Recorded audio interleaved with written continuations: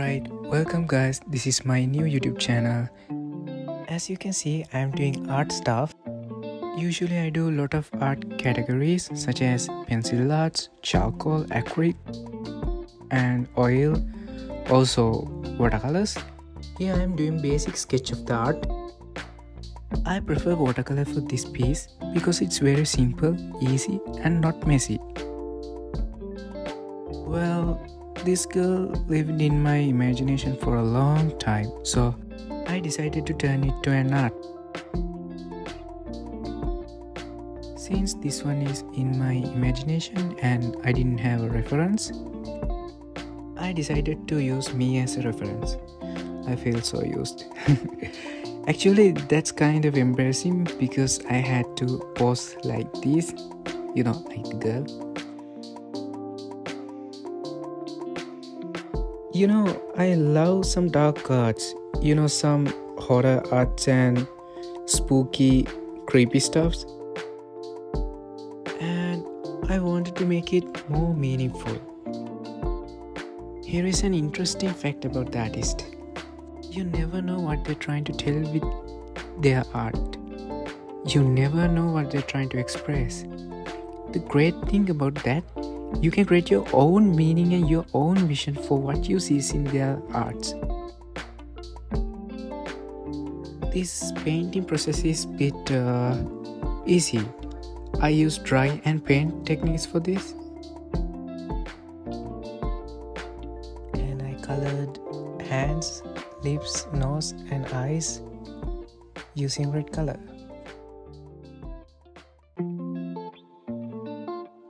My opinion is, when it's come to an art, there are no rules. Art is all about the freedom. Also, I didn't have a plan to color this one, and I just trusting my process here. And I decided not to draw eyeballs, don't ask why.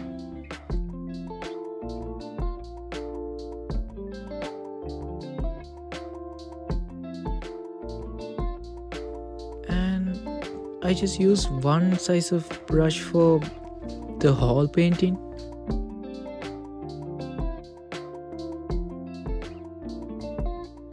I don't know, still not satisfied with the result.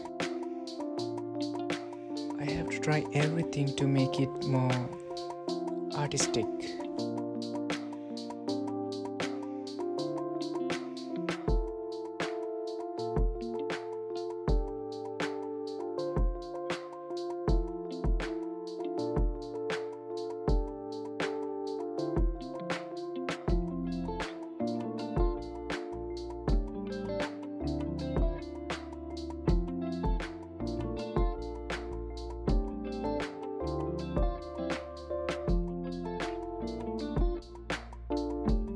Also, I added some stitches, bruises and veins to make it more spooky.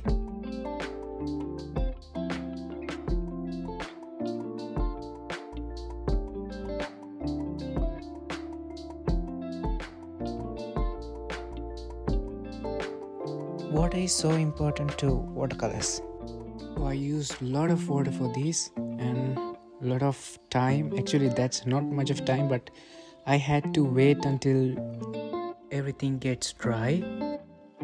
Also, when I tried to paint hair, I didn't want to make it more realistic. I just wanted to look like a hair.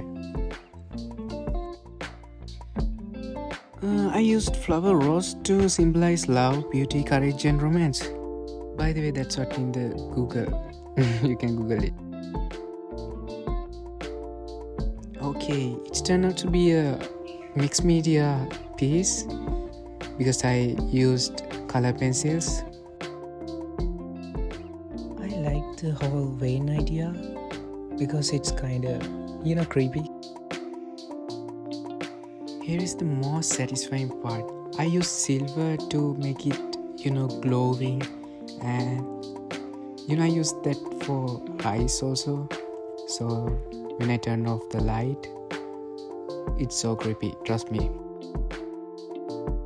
Then there you go, my final piece. Finally, it's just a painting. Bruised blind girl holding a rose.